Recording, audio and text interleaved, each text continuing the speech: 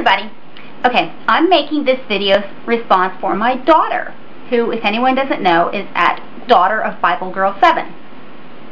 And for anyone else who doesn't know, yeah, Bible Girl 7 is my main account.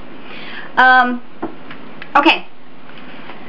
She did a video called Would You Rather, and she has 5 questions that you have to answer would you rather, and she gives you 2 answers and you have to choose only one. And I take no responsibility for these questions. I have no idea how she came up with these.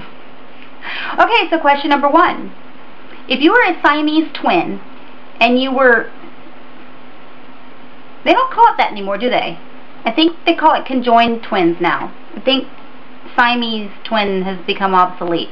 Okay, I'm pretty sure. So, alright, I'm going to do it right, so say conjoined twin. If you're a conjoined twin and you were joined the leg, like all the way down your leg, would you rather spend your life joined to your twin or live with only one leg?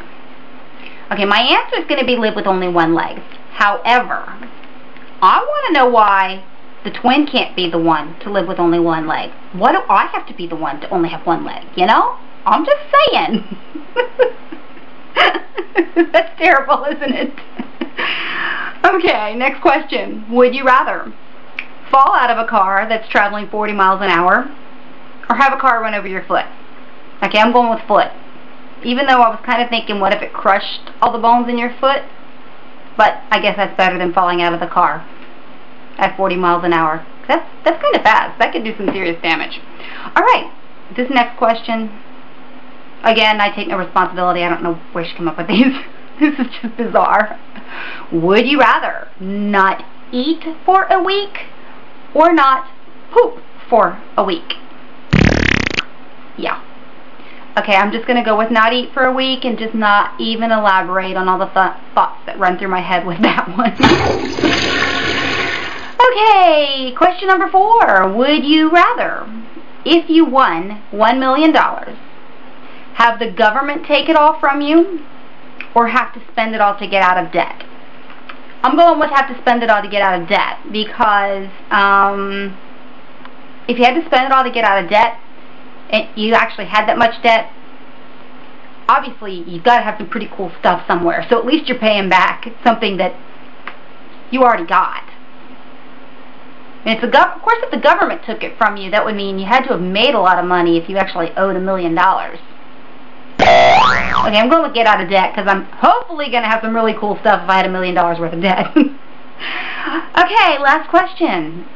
Would you rather wake up to find that your house had been flooded or wake up to find millions of roaches crawling all over you? Okay, I'm going with wake up to find my house flooded just because roaches, I guess, just creeps me out just thinking about it.